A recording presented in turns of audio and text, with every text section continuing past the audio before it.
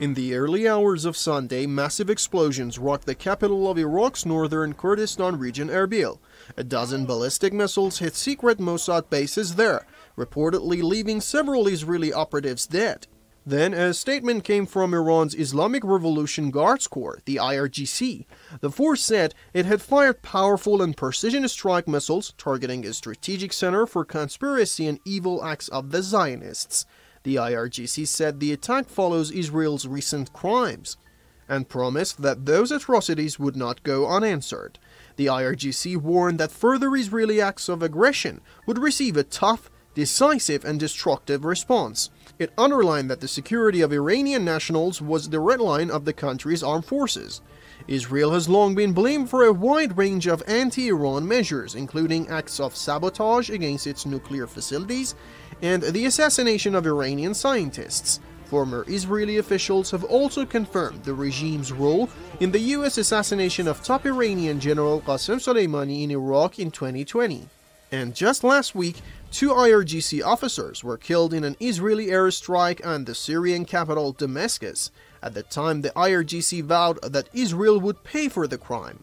In 2018, Israel killed a number of Iranians during an attack on an airbase near the city of Homs in western Syria. There have been a number of Iranian military advisors in Syria as requested by the Damascus government.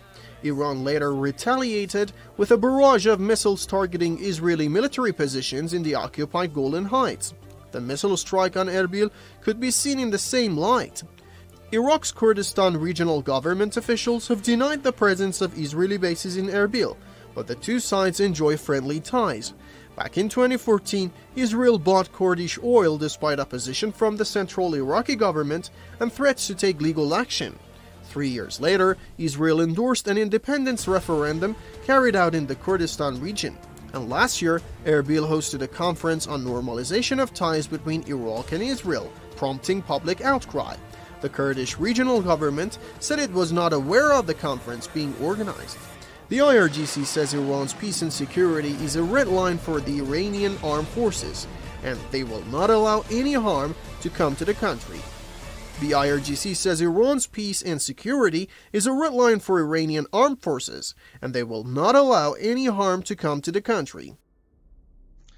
Iran's retaliatory strike against an informal Israeli base in Iraq, which was in response to an act of Israeli aggression in Syria, which resulted in the deaths of 2 members of Iran's Revolutionary Guards, serves as another stark reminder to Israel's ruling elite, namely that Iran has the intent and the capability to effectively respond to acts of Israeli aggression, either against Iran directly, or against Iranian interests in the Middle East, or against Iran's allies in the Middle East, such as Syria. And I am of the opinion that the Iranian retaliatory strike against the unofficial Israeli base in Iraq will not be lost on the Israeli ruling elite.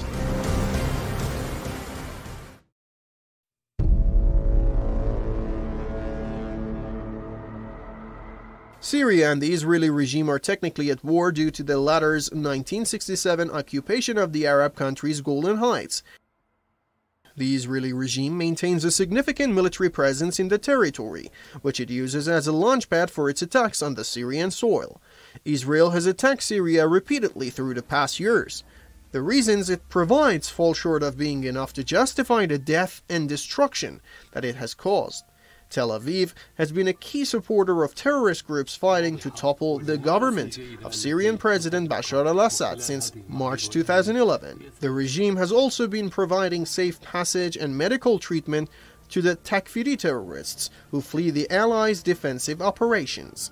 Israel's recent attack on the Syrian capital led to the martyrdom of 2 Iranian military advisors with the Islamic Revolution Guards Corps. The elite military force has been providing Syria with military advisory assistance in the face of foreign-sponsored militancy.